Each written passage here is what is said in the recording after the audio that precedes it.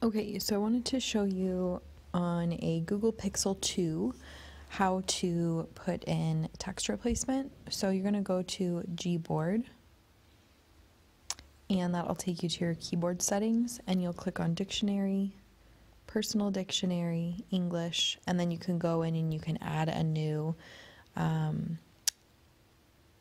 text replacement. So if you have a specific link that you want to go to, you could do facebook.com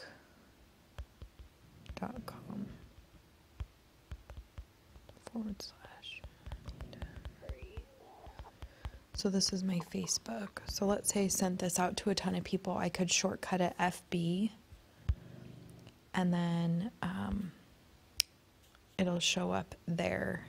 So then when I go to message somebody, let's see, I message myself, and I type in FB, it's going to show up there in the middle, and I can click that and it'll put in the predict to text.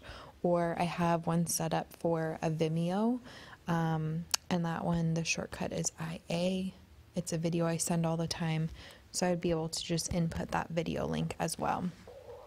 Another way to get to the dictionary is if you click this small white button right next to the word to, and then these three dots. You can also click settings and it will take you back there as well. You can go to dictionary, personal dictionary, English, and then you can also update what you need to.